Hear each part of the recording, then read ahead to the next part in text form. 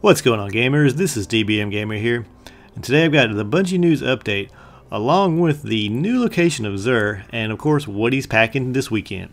All that, and we'll also discuss some certain issues with a certain troll in the tower known as Master Rahul the Cryptarch. But before we can get into any of that, I have to get to my shoutouts. My shoutouts is how I show appreciation back to the community that has gotten me this far, and I want to give a shout out to Jimmy Brown, Eric Brown, LGS Zano, Aiden Lee, Kim TV, Jinxed Billy for Life, Ashley Atkinson, Fez Channel, Riley Anderson, and Sean Dinsmore. Alright guys, well as you can see, as soon as you spawn in the tower, just head straight down to where the vanguards are, and you can catch him off to the right side. This week he's packing a new exotic weapon known as Red Death, the Pulse Rifle. Now, Pulse Rifles aren't really my bag, but if you're into a pulse rifle, this one's pretty good to have. This one actually heals you as it kills enemies, so that's pretty good. But as for me, all I've really wanted since the first time Xur showed up in the tower and I did not have the coins to give him, I wanted those Sunbreakers. Now if you're a regular on this channel, you happen to know that I like to do my bad news before I get to my kind of good and funny news, so let's get right to that.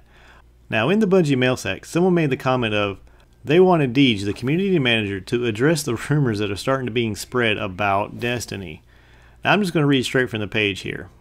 We've seen a lot of theories about Bungie on the internet this week, and I understand why that stuff is compelling. The drama and the rumor mill is a symptom of a greater issue.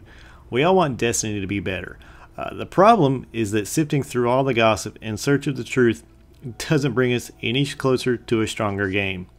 Now one of the things that I pointed out in my previous video was that I'm a big fan of communities and community support. Now Deej went on to say that the launch of Destiny changed things for me at Bungie.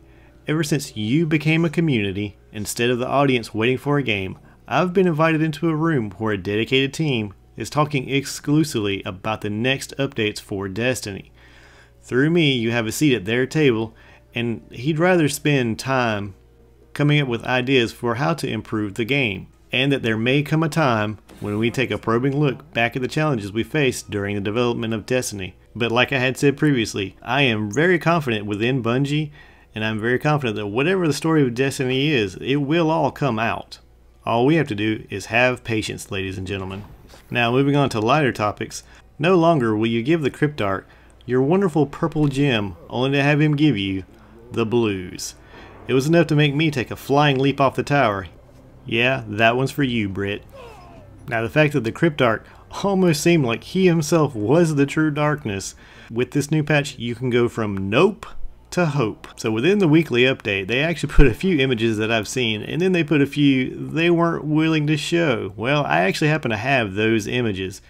It seems that people were willing to do anything and everything to get that legendary piece of equipment that they needed to get the job done.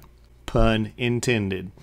Well, alright guys, I got a early morning tomorrow, so I'm just going to grab my box of cereal, Captain Crunch of course, and I'll see you guys later. If you like this type of content, feel free to just drop a like or a comment, or if you want to see more, hit that subscribe button. But as always, have a good one.